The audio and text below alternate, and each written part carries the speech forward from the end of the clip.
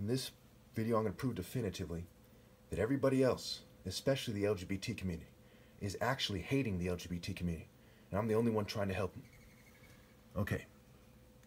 So in 1999, there were already more LGBT people in America than people altogether in Israel. So they don't need to spread their numbers at all. There's quite a few of them. Number one, if you care about the LGBT community and the people as individuals, the people in the LGBT communities as individuals, you will insist on truth for them.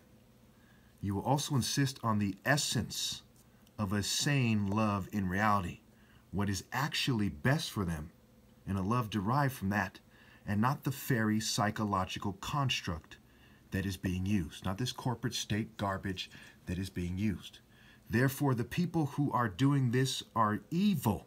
Right? The people who are persecuting me, the people who run the LGBT community, they're evil first and foremost, before they are any sexual orientation or race. So you always hear me say the white, Jew, and LGBT communities are the main people doing this, right? They're social orders, they're shot callers, and the rest of them are rolling with it and playing stupid and not helping me, and so on and so forth. All right, point number two.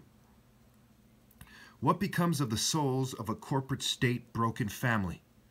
Are not all reasonable and worthwhile dreams crushed in a corporate state broken family?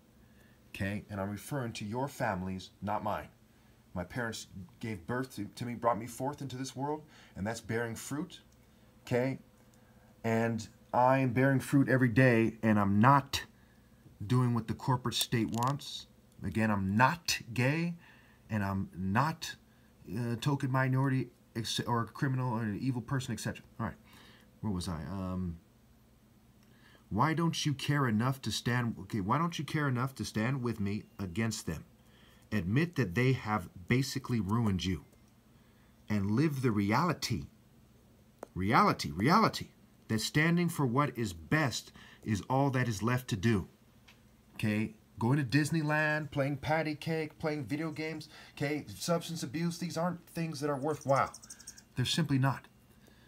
Forcing LGBT culture, dress, and or sexual orientation on people is just as immoral as forcing white supremacy on people. So trying to make it so they dye my clothes recently to try to make them pink, and they try to do things to make it so I don't wear other clothes.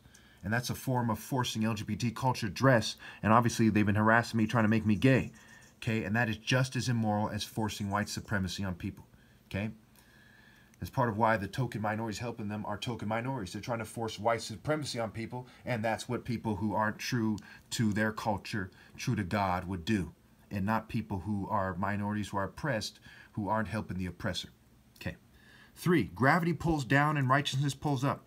I'll let you figure out what I mean by that. I'm running out of time here. 4, they have asked you to help turn out the youth in their generation.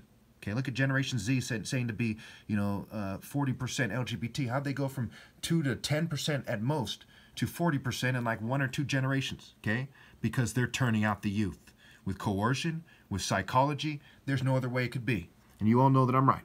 So what will they ask Generation Z when they are older?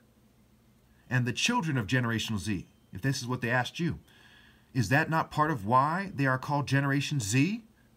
The last letter of the alphabet, they are the last ones who could possibly be human if they are morally precise.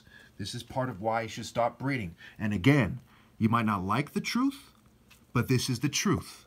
And I'll end by saying this. If you care about the LGBT community and the people of the community as individuals, you will insist on the truth for them.